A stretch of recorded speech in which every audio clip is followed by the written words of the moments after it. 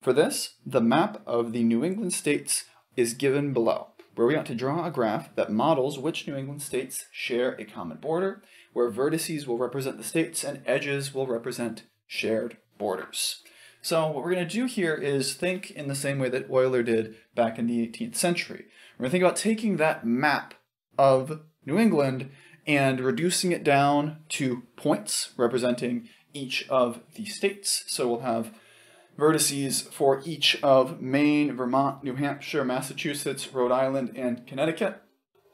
And then if states share a border, we just draw a line between them to show that they share a border, and we're going to end up with that weird little shape that looks like an hourglass on a string, like so, by taking our relationship and simplifying it down just to the connections that we are in particular looking at, where this type of construction, this type of idea, hints at a surprisingly deep, surprisingly involved result called the four-color theorem, which says that if you make a model like this, if you make a graph like this, no more than 4 colors will be required for the vertices, or equivalently, no more than 4 colors are required to color the regions of any map so that no 2 regions sharing the border have the same color.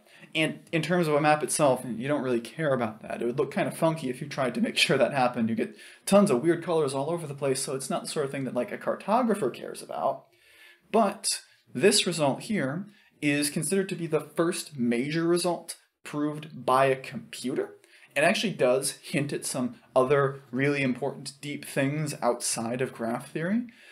But some people still argue that it wasn't quite proven because due to the number of cases, it would need to check that method by hand. They're still a little bit unsure of it. However, this is one thing that we can use graph theory for, is being able to make a picture like this to represent the regions of a map.